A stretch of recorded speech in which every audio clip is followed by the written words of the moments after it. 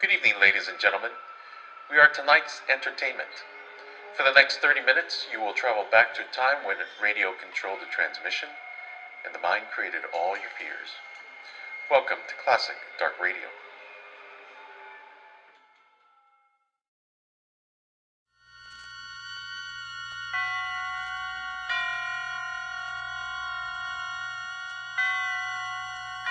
Roma Wines present Suspense.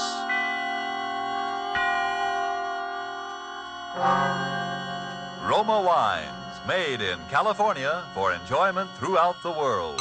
Salud. Your health, senor. Roma Wines toast the world. The wine for your table is Roma Wine, made in California for enjoyment throughout the world. This is the Man in Black, here for the Roma Wine Company of Fresno, California, to introduce this weekly half hour of Suspense. Tonight from Hollywood, Roma Wines bring you Mr. Laird Cregar in a suspense play dealing with a maniacal hatred and with the mental drug of hypnotics. And so with narrative about Clarence and with the performance of Laird Cregar, supported by Hans Conried as Bill, from whom we hear the narrative, we again hope to keep you in suspense.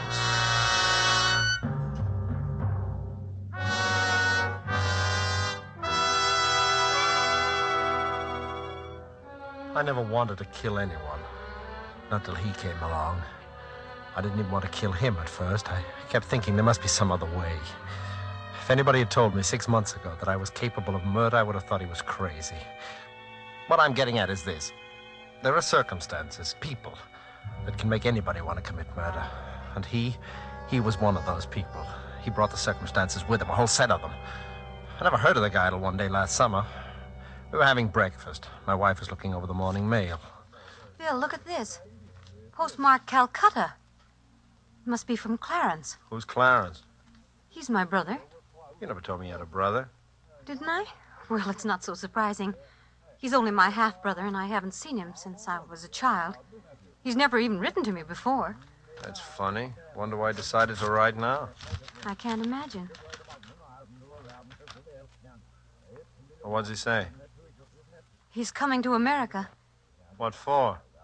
Now, Bill, don't be like that. Well, you're not going to ask him to stay with us, are you? Well, what else can I do? He says he's coming straight here from the boat. Well, so what? There are several first-class hotels in this town. Well, I'll just ask him kind of half-heartedly so he can refuse if he wants to.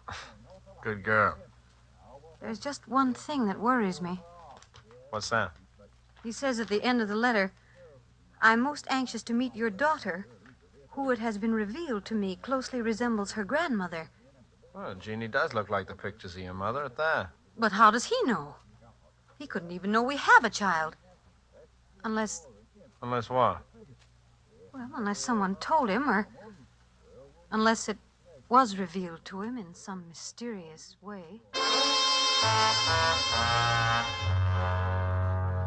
I didn't like that. I didn't like it at all. If there's anything I hate, it's a fake. And if that guy with his wing collar and his high-toned accent didn't look like a fake, then nobody ever did. But he wasn't a fake. He didn't arrive at our house. He seemed to materialize in the middle of the living room. Well, Lillian, don't you recognize me? Why, yes, Clarence. How are you, Clarence?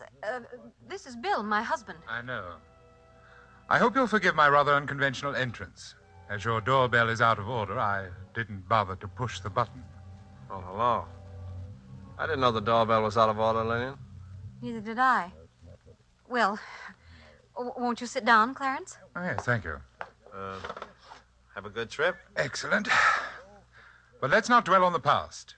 I have plans, Lillian. First of all, I intend to settle here in this town, permanently.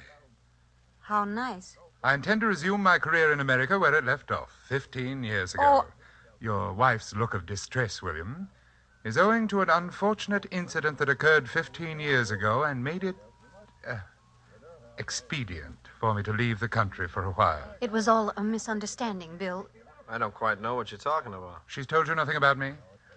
How strange. Well, only that you're a doctor and that... Doctor? What an inadequate word. It suggests a little man you call in when the baby gets whooping cough, doesn't it? Well, what's the matter with the little man I call in when the baby gets whooping cough? Well, he is, shall we say, limited. Yes, that's the kindly word for it. The mind, William, the human mind, with all its strange powers for good and evil. That is my province. Clarence was a mental scientist. He had a small private hospital. Oh, how drab. How unendurably drab you make it sound, Lillian. I penetrated deep into the mysteries of the human mind. And then I discovered a psychic power transcending the mere gray matter of the human brain. Clarence became interested in the occult. You mean that Indian faker stuff, going into trances and stuff like that? How crudely you put it, William. I'm sorry. Go on with your story. Or Well- I'll go on with it for you. You started using this mysterious East hocus-pocus on your mental patients, and their relatives got sore, right? Your husband, Lillian, is a man of rare perception. Yeah. And now you're back from India with a new bag of tricks, and you're going to set up shop again. Precisely, William. There's only one thing wrong with your statement, the tone of it. I intend to establish a small private sanitarium dedicated to the treatment of the mentally ill. And I shall continue my investigations into what your wife chooses to call the occult. Is that clear? Quite clear. Now then, Lillian, you will prepare the little room off William's study for me, the one with the dark green walls. Well, of course, you're welcome to stay with us if you want to, Clarence, but the house is rather small and... Yes. It's fortunate that the house is small. I'd counted on that. You seem to have counted on a great deal, Clarence. By the way, how'd you know that the room has green walls? Yes, and how did you know... My dear engaging kinsmen, all things are revealed to him who can survive the ordeal of true enlightenment. That is as much as I'm permitted to tell you at the present time. And now will you be so good as to open the outside door? Your daughter is about to ring the doorbell, and it's out of order. Remember? But how did you... You didn't... Go and let her in, Lillian. I'm eager to meet Jeannie. Mama, guess what happened today? Sally Bates fell off the seesaw and Miss Thompson had to drive her home and then... Oh, I didn't know we had company. This is your Uncle Clarence from India, dear. Oh. Yes. She is the very image of her grandmother. Was that Mother's mother? Yes, dear. Mama and Uncle Clarence had the same mother, but different fathers. Oh, then he's not really my uncle. He's only my half-uncle. I think, little Jeannie, that you will find we have a great deal in common, nevertheless. You will be very close to your Uncle Clarence. Very close. What do you do those funny things with your eyes? Never mind, dear. Uncle Clarence is tired from his long journey. You come on upstairs. Mom will help you change for dinner. All right. See you later, Uncle Clarence. What's so funny, Doctor? Oh, William, I do hope that my stay here won't be complicated by your rudeness. Why did you try to frighten Jeannie just now? My dear fellow, it's the very furthest thing from my wishes to frighten your child. It is essential to my plan for her that she have confidence in me. Now, look, get this straight, Clarence. You're welcome in this house as a guest because you're my wife's brother. Your yogi ideas, or whatever they are welcome only so long as you keep them to yourself. I quite intend to, William. That, too, is part of my plan. What is this plan you keep talking about? For the time being, William, I will take your advice and keep that to myself.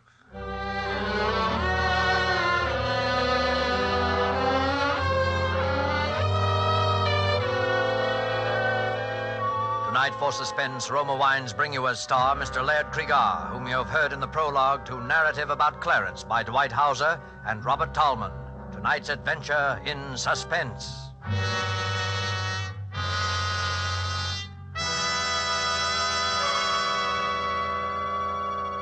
Let's leave the scene of our play for a moment and take a little journey. We'll let a bottle of Roma wine serve as Aladdin's lamp. I touch the label and presto, we're all transported to that capital of gaiety, Havana, Cuba. And now we find ourselves in the charming Pan American Club. At a table nearby, an American has just voiced his delight at the uncommon beauty of the scene. Then his Cuban companion responds, "You in America also have much that is uncommon to boast of, such as this marvelous tasting wine we are enjoying this minute. To enjoy uncommon fine quality, Cuba imports this wine from your own distant California. It is your superb Roma wine. Now just realize what it means when other countries import Roma wines from such great distances. Such international esteem must mean that Roma wines are truly magnificent in quality. And then consider this. You here in America need pay no high import duty, no expensive shipping charges. For these fine Roma wines come from Roma's own wineries in the heart of the rich California wine grape districts. Because so many Americans do realize this good fortune, Roma wines are America's largest selling wines. So why deny yourself this taste delight? Try an inexpensive bottle of tangy, appetizing Roma sherry, or the hearty Roma burgundy, or any of the marvelously enjoyable Roma wines. But remember, these days your favorite dealer may be temporarily out of the type you prefer. Then please try again. Ask for R-O-M-A, Roma wines, made in California for enjoyment throughout the world. And now it is with pleasure that we bring back to our soundstage our star, Laird Cregar, with Hans Conried in Narrative About Clarence, a tale well calculated to keep you in suspense.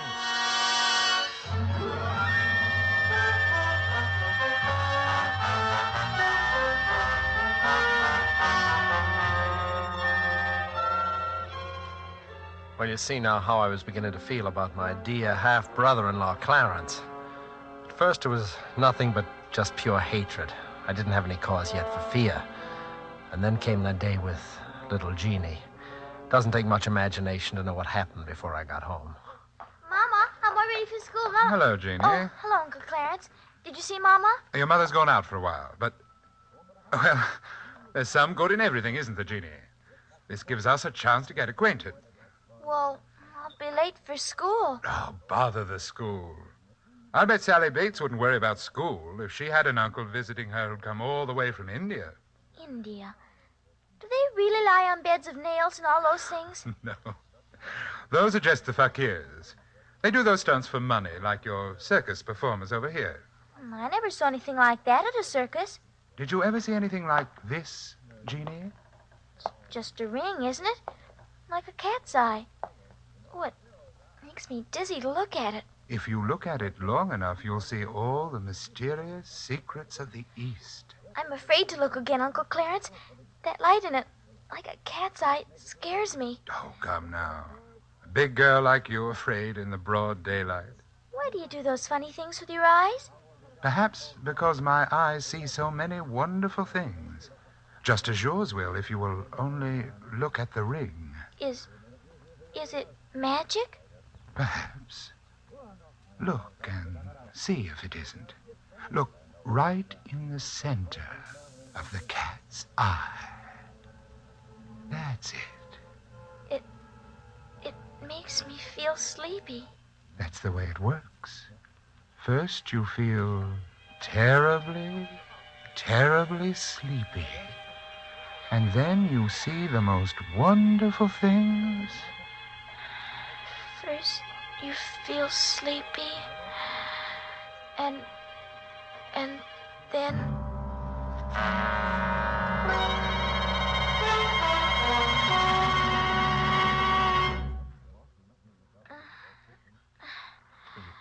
What's the matter with her? First, you feel She's coming around now. and then Bill. you see... She's coming around her. Jeannie, what's happened to you? You needn't shout, Mother. I can hear you quite well. Oh, thank heaven you're all right. She is all right, isn't she, Bill? Huh? Oh, sure. Do you feel well enough to go to school, dear? I shan't be going back to that school, Mother. Miss Thompson bores me. What kind of talk is that? I think we'll get a doctor for you, young lady. Please, Father. I will let you know when I'm in need of medical assistance. Bill, she's not all right. She's... Just come outside with me, Mother. You go to sleep again now, Jeannie. Bill, her whole personality has changed. She speaks with that strange accent and a vocabulary like... Tell me, where was Clarence while you were getting that car out? Why, in his room, I suppose. You ever notice that ring he wears? Yes. It's a cat's eye, isn't it? Very well-defined cat's eye. Kind of ring you always see on professional hypnotists. It's dead easy to hypnotize a child, you know. But why would he want to hypnotize Jeannie? I don't know. All I'm interested in is getting him out of this house as soon as possible.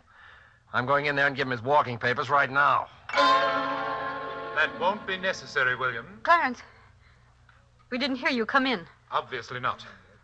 William, I believe I remarked to you on a previous occasion that I hoped my stay here would not be complicated by your rudeness. It won't be, Clarence. Your stay here is at an end. Lillian, I want to talk with you alone. You can say anything you have to say to me in front of my husband, Clarence. I dare say it is my wish, however, to speak with you alone. I've had enough. I'm sorry, Lillian. I don't care whether he's your brother or not. I'm telling him to get out of here and get out now. I'll call a taxi while you're packing, Clarence. The irate brother-in-law. What a tiresome exhibition. I'm surprised at a woman of your intelligence becoming involved with such a boor, Lillian. All right, you asked. No, don't do it, Bill. Clarence just doesn't understand. He's been away for so long. I'm sick of hearing your excuses for him. The time's come for a showdown. No, William. The time has not come for a showdown. Not for a while yet. I will let you know when that time comes. You'll let me know. Bill, please. Let me explain to Clarence alone if he likes. I won't leave you alone with him. Oh, don't be melodramatic, William. I'll kill you, so help me. Bill, please, please. All right, I'm sorry. I'll give you 10 minutes, Clarence, no more. 10 minutes will be ample. I think Lillian and I can come to an excellent understanding in 10 minutes. Those 10 minutes seemed like an eternity. I could hear Lillian's voice, speaking very quietly as if reasoning with him, and his hateful, velvety accents replying. And then quite suddenly there seemed to be only one voice, Clarence's. I looked at my watch. The 10 minutes were up. The door opened. Clarence stood there in the doorway, and he was laughing. What have you done to her? What have you done? Lillian was lying on the sofa, unconscious. Her eyes were rolled back hideously so that only the whites of them showed. She's not dead, William. Only thinking over our conversation.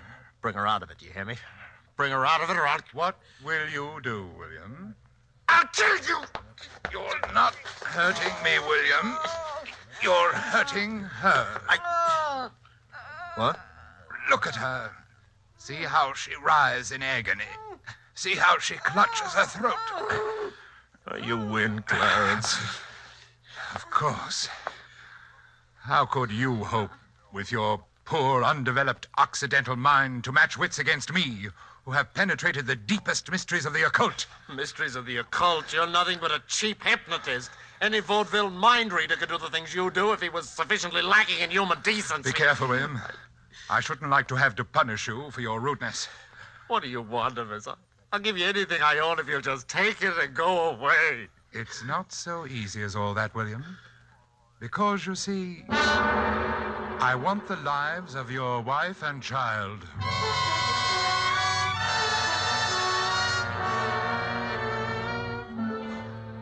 I knew then that he was insane. And that realization filled me with hope. It'd be quite simple to call in an alienist and have him committed to an asylum. When Lillian regained consciousness, she insisted on his staying, as I expected. I humored her along, knowing she was acting on his hypnotic suggestions. I was reasonably certain he would do nothing violent that night. His was the slow, sadistic way of murder. When daylight came, I stole quietly out of the house. I dared not risk calling the asylum on our telephone for fear of being overheard. My wife and daughter were still peacefully sleeping when I returned. And now I slept too.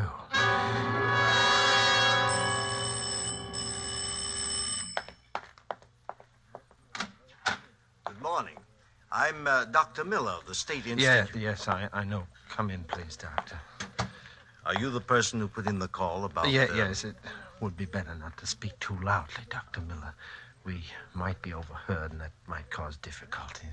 Oh, yes, I see. Well, tell me about the patient. I told him the whole story, word for word, as it had happened. I should have known better. When I'd finished, there was disbelief written all over his face. Mr. Gilchrist, I don't for a moment doubt that you have an unwelcome relative on your hands who is probably emotionally highly unstable as well. But isn't it possible that you're exaggerating certain aspects of the matter? I mean, Dr. Miller, I ask you to examine the man and draw your own conclusions as to his sanity. I'll be glad to. Where is he now? I think William has probably been talking to you about me, Doctor. Oh, sit down, won't you? Thank you. Really, I must apologize for your being inconvenienced this way, Doctor.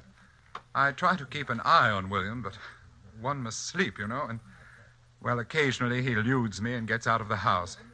I suppose he's told you that I'm a hypnotist and that I wish to murder his wife and child. Why do you think he told me that? Well, it's always the same story. Well, why should I believe your story rather than Mr. Gilchrist?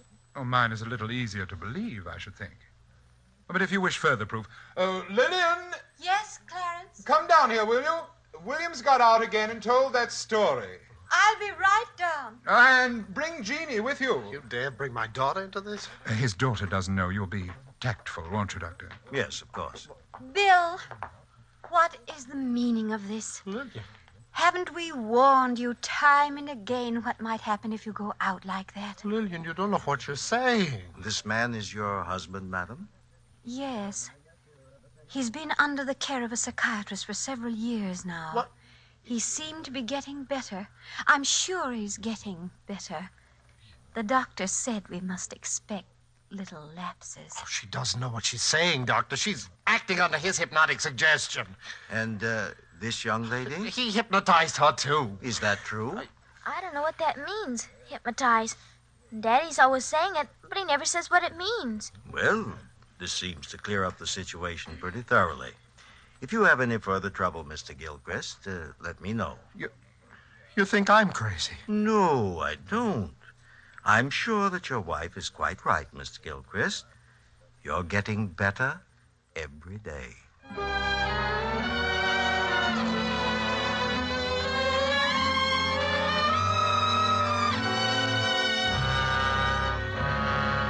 He was insane, and diabolically insane.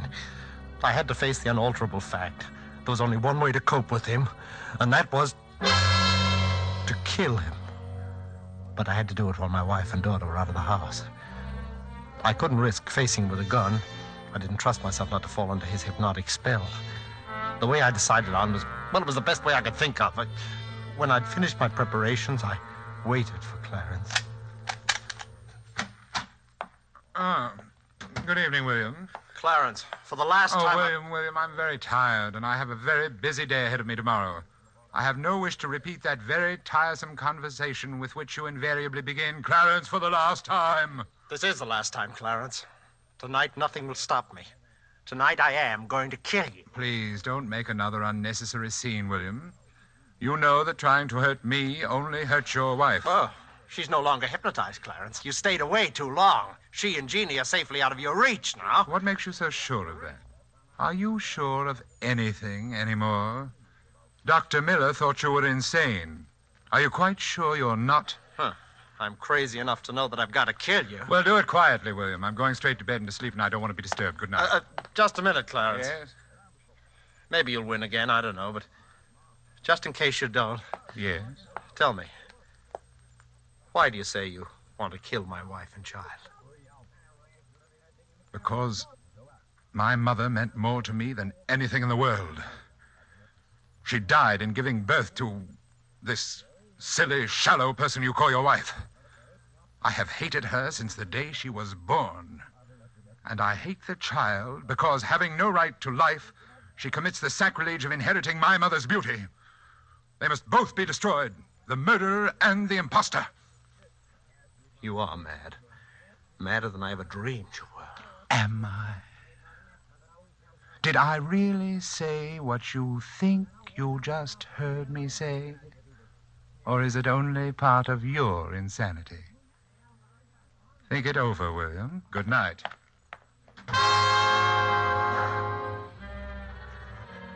I had everything ready. The heavy boards to nail across the door, the cotton waste, and a gallon of benzine. The shutters over the window of his room I'd already nailed shut and barred. As I nailed the boards across the door, I felt as if I were driving nails into his cock. William, stop it! You don't know what you're doing! Lillian and Jeannie are upstairs. They came in the back way. William! Where are your great powers now, Clarence? William, you fool! Can the secrets of the East help you now? You're trapped, Clarence. You're out of your mind, William! In a moment, the whole house will be in flames. You'll be burned alive. You don't know what you're doing, William! Listen, Stop it! Clarence, listen. I'm striking the match now. You smell the smoke, Clarence? Never mind. You will in a moment. Oh, I wish you could see the flames now, Clarence. They're roaring up the stairwell. You don't know what I'm doing. It's beautiful. You fool. I'll have to leave you now, Clarence. It's getting too warm in here for me. But you should be used to the heat, though, after all those years in India.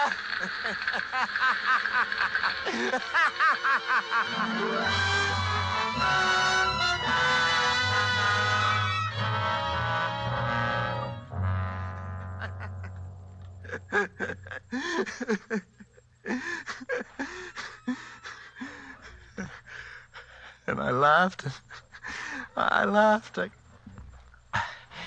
I guess the relief from all that tension. Well, that's the story, Doctor. Then I must have fainted or something from the smoke. I don't remember anything after that till I woke up in this place. And what about your wife and daughter? Oh, that's just it. I haven't seen them since that afternoon, and that's why I've got to get out of here. I've got to find them. Can't you understand that? Yes, I can understand that very well. Will you talk to someone, the head of this place, and tell him that and let me out? I shouldn't be locked up here in an institution. Yes, I'll talk to him, Bill. That's a promise. I'll do it right now. Goodbye. Goodbye, Doc. Pardon me, the head's office, Dr. Dr. Crossman. You'll find him right through there. Thank you.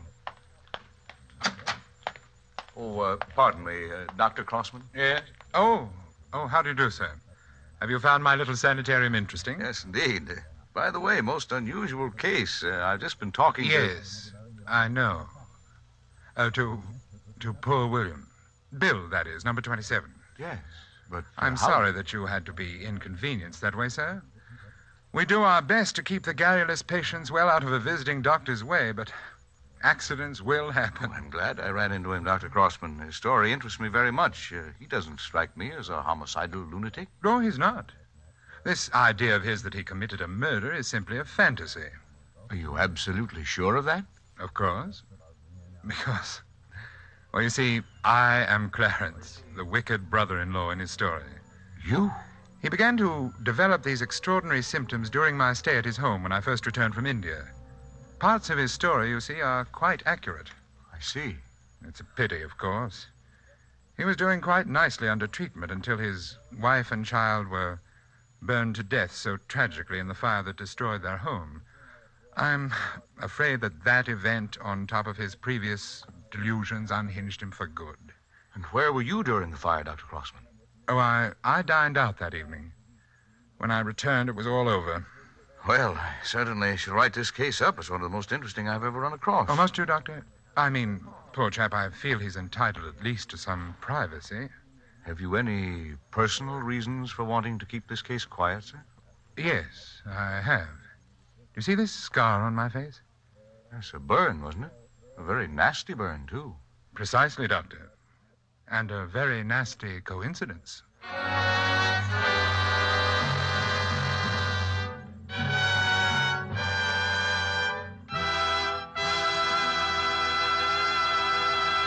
And so closes narrative about Clarence, starring Laird Cregar with Hans Conried. Tonight's tale of Suspense. Laird Cregar is currently being seen in the 20th Century Fox production, The Lodger. We sincerely hope you enjoyed the performance of Mr. Cregar and that of the whole cast tonight in our Roma suspense play. And here's a thought. To discover the enjoyment these suspense programs offer, you first had to sample one. And so you must first sample one of the many delicious Roma wines to discover for yourself their wonderful taste and quality, the excellence that makes Roma America's largest selling wines. You'll discover, as of other millions before you, that Roma wines are super quality, are super tasting, and are super easy on your pocketbook, too, costing only pennies a glass. Why put off this taste treat another day? Be sure you get R-O-M-A, Roma wines, made in California for enjoyment throughout the world. This is Laird Cregar. It is my very great pleasure to tell you that next week the star who will keep you in suspense will be Joseph Cotton. Suspense is produced and directed by William Spear. Don't forget then next Monday, same time, for Joseph Cotton in Suspense. Presented by Roma Wines, made in California for enjoyment throughout the world. This is CBS, the Columbia Broadcasting System.